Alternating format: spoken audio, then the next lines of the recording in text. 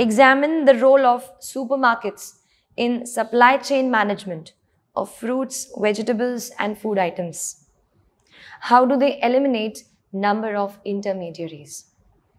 Again, this question is a very basic one, and it has two parts. First part says, examine the role of supermarkets in supply chain management of fruits, vegetables, and food items. See, this question is very much related to the food processing sector. So this time they didn't ask any direct question on food processing. They're asking you an indirect question, but the matter remains more or less the same. They're asking us, examine the role of supermarket.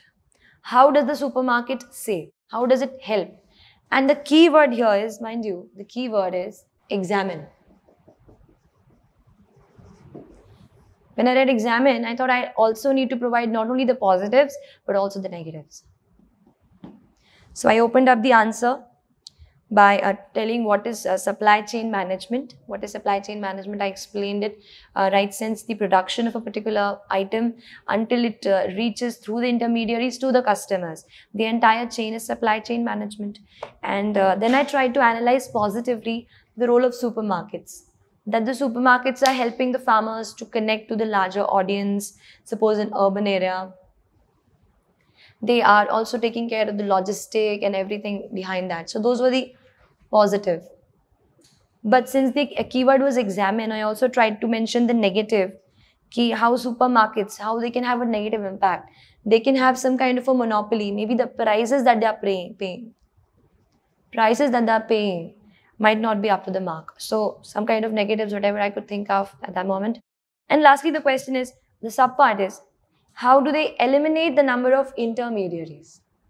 See, if you underline the word intermediaries, intermediaries always have had a negative impact on this.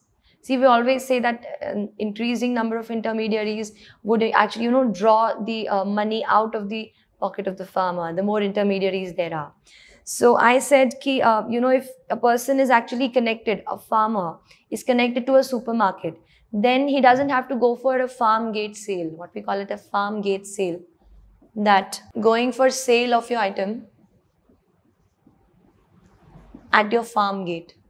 This will not happen. And I also tried to list out if intermediaries are not there, then the the income of the farmers, the income which is there with the farmers will also increase at some point. And maybe if the supermarkets directly actually link with the farmer, then every year they can ensure that there's some buyer for their products produced. So that is a positive thing for farmers.